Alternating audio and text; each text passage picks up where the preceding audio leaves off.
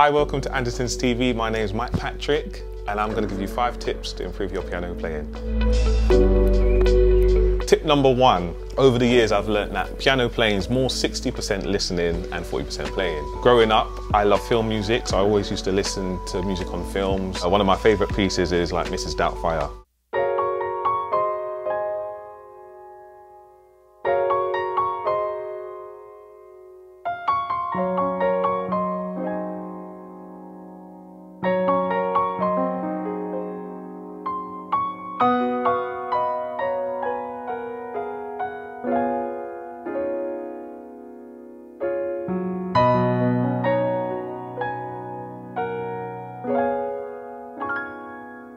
Why do I say all of that? I'm saying all of that because what you listen to comes out in your playing.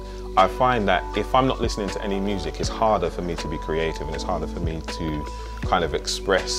So I feel like if you enjoy rock music, listen to rock music. If you like peaceful, yoga music, whatever it is, listen to whatever you love and you'll find over time that it will actually come out in your playing. Tip number 2, inversions. Inversions are super important if you want to elaborate on the way you play your chords. So for example,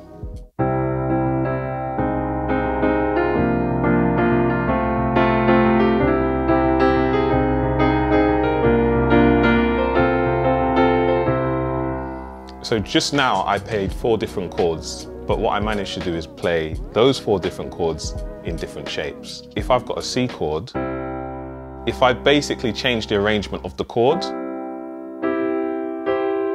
it just gives me a different color. So for example, C major, if I move this note up an octave,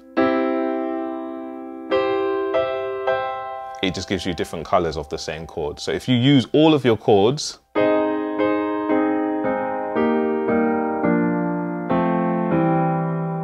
you just get lots of different colors. So the reason I like to invert my chords is because I'm really big on expressing. I like to play and express what I'm trying to say while I'm playing, and I feel like inversions allow you to do that. If everybody's playing the same thing, instead of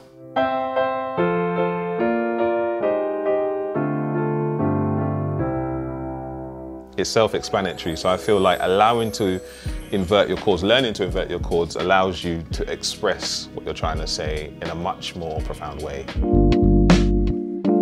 So tip number 3, you might notice a lot that I change the key while I'm playing. Every key is unique, every key has a different color. So sometimes it's just nice to build momentum and build more of an atmosphere by changing keys. So I've got a small little tip to show you. So if I'm in C again,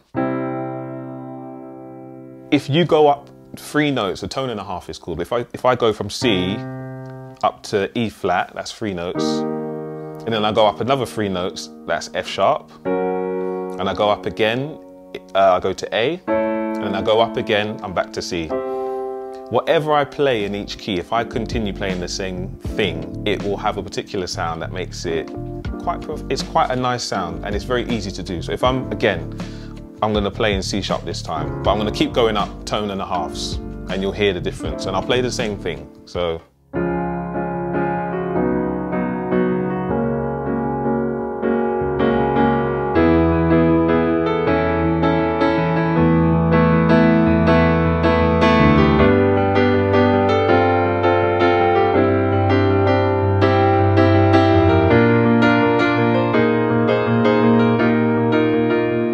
So I was playing in major, you can do the same thing in minor.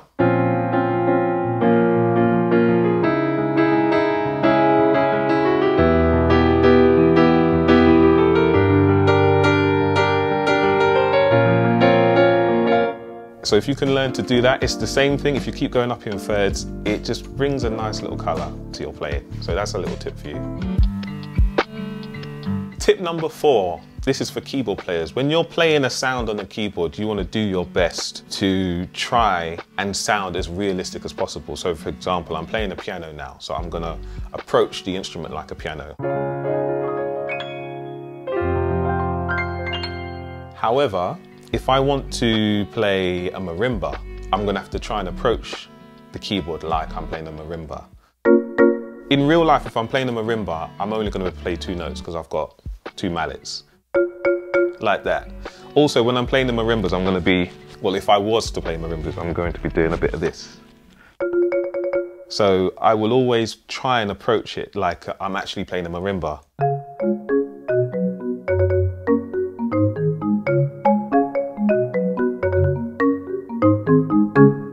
So that's one example. Another example is strings. So with strings, normally there's several different string harmonies. So you've got violin, viola, cello. So what I do, not everyone has to do this, but my left hand is the cello, my right hand's the violin, and you basically approach it like you're playing strings. So I could easily play strings like I'm playing piano. I'm holding about 8 notes, but it's not going to have the same effect. So you take your time and you choose your harmonies. Like,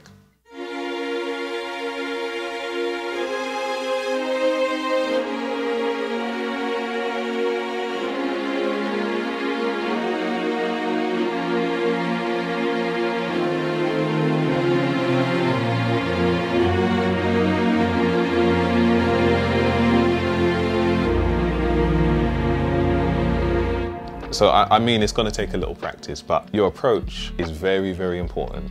Classical guitar, acoustic guitar. An acoustic guitar has 6 strings. You strum a guitar, so you're not going to be able to play all of the notes at the same time. So if I'm playing acoustic guitar on the keyboard, I'm going to try and strum like that instead of going. And obviously there's different articulations that a guitar has. You'll never be able to really replicate it 100%, but just being mindful that you're trying to play an instrument has different articulations and has a different feel and a different approach always helps. So for example,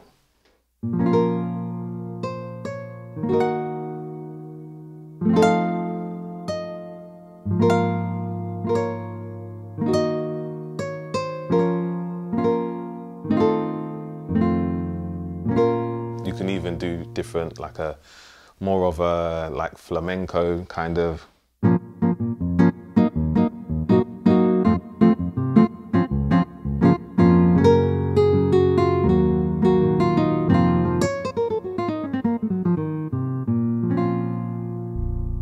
So hopefully that makes sense.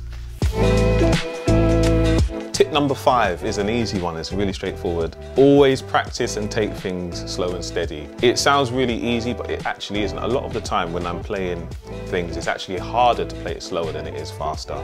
So when you're practicing, take your time, take your time. A lot of the time when I'm practicing, for example, if I'm practicing,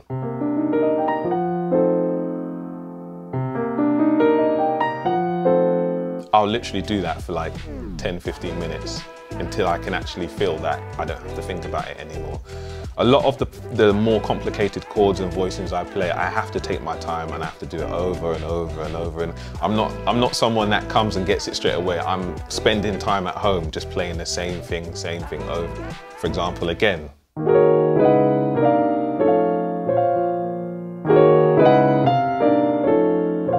And over time, you'll begin to find that the more you play it, the more you begin to get used to how you enjoy playing voicings. A lot of the time, me and Dan Bingham will always be sharing chords. And Dan will say, show me something that you play, and I'll show it to him. And how Dan plays the chords that I've shown him will always be different to how I approach them. So when you're learning, it's not always about playing it exactly how you hear it or exactly how you're being taught. It's more about putting your little spice on it and taking your time and just making it your own.